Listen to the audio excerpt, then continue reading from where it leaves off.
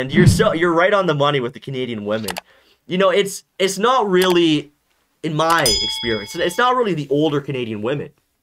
I think that a lot of, you know, like middle-aged Canadian women are actually pretty much fine. They stay in their lane and they're nice and they're caring, very motherly. But it's the young generations. It's millennials and Zoomer girls. A lot of them are just bitches. A lot of them are just bitches. And, you know, I don't know, it might be worse. It might be worse than dealing with the fobs at your local Harveys. You know, they're all snarky. Mom, yeah.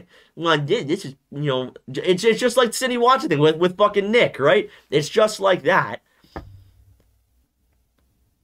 It's constant. It's constant. And now, luckily, you know, I don't have to deal with girl. I don't have to deal with these girls, these snarky girls, really anymore on a daily basis. You know, I literally hang out with right-wing people and Bailey.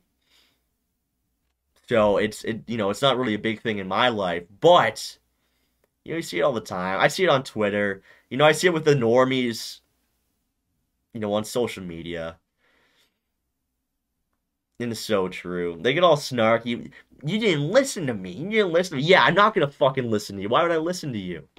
You listen to me. You listen to me. I'm not pulling up my mask.